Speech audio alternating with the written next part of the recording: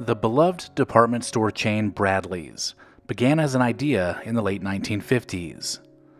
Three businessmen met at the Bradley International Airport outside of Hartford, Connecticut, and envisioned a store that offered a wide variety of goods at discount prices. The new store was given the name Bradlees because of that first meeting location. The very first Bradlees opened in New London, Connecticut in 1958. The concept was a bit different than a traditional store, because Bradlees was composed of different departments, and each one of them was run by a different licensee. Within a few years, the store was struggling to make any profits. By 1961, a New England-based grocery chain named Stop & Shop bought the company and began to make changes that would help it become a profitable company. The acquisition infused much-needed money into Bradlees, and the company transitioned into direct ownership of all the various departments. This change to the business model gave Bradlees what it needed, and it began to thrive. By the end of the 60s, Bradlees was rapidly expanding, like many of the discount department stores of that era. By 1968, the company boasted 52 stores, which produced annual revenues of $139 million. Many shopping plazas in the Northeast began to feature both a Stop & Shop grocery store and a Bradlees, which created a one-stop shopping experience. Some Bradlees locations even had food counters for a quick bite to eat while you were out shopping. During the 1970s, Bradlees continued to grow around the Northeast.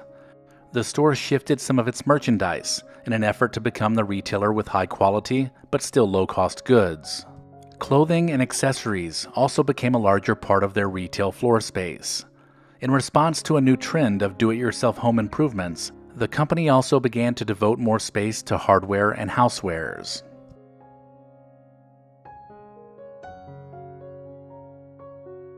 By the end of the 1970s, Bradlees' sales had risen to over $500 million. The company entered the 1980s, positioned to compete with the likes of Walmart and Kmart.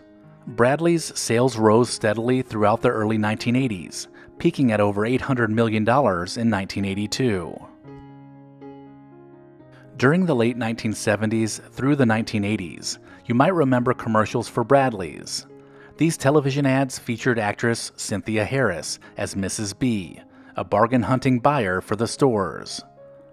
The jingle went like this: "At Bradlees, you buy what Mrs. B buys, and nobody can buy like Mrs. B."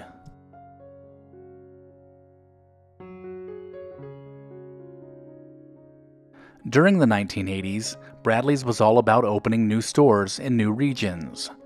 They bought out Memco stores in the Washington, D.C. area, Jefferson Ward stores in Philadelphia, and Two Guys stores across New Jersey, which widened their footprint from Virginia all the way to Maine. Things were going pretty good for Bradlees, but its parent company, Stop & Shop, was dealing with a hostile takeover that led them to pursue a buyout that took the company private. This left the company riddled with debt, and Bradlees would be used to pay some of that debt down by selling off 37 locations in their southern region.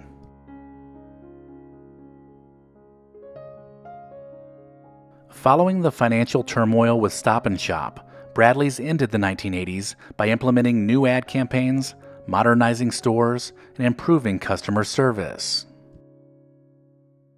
In 1992, Stop & Shop ended up spinning off Bradlees as its own public company.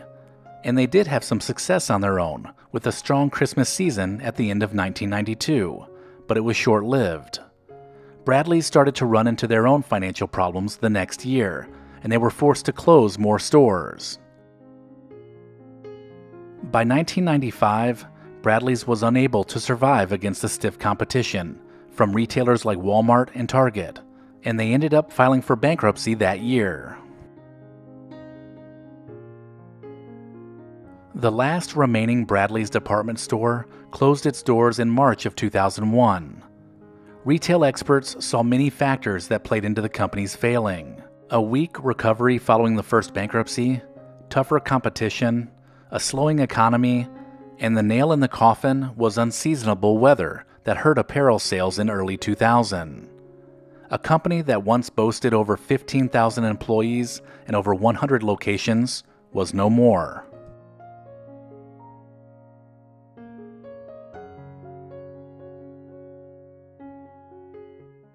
As you look around your town, you might find a Walmart, Kohl's, or a Home Depot where your local Bradlees once stood.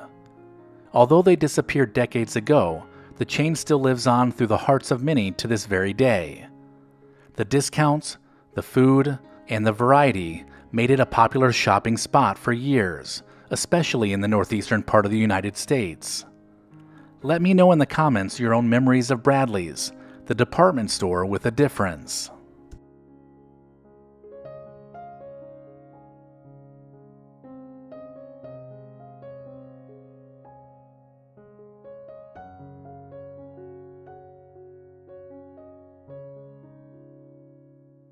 If you enjoyed this video, check out the description for links that help support the channel. And as always, thank you so much for watching.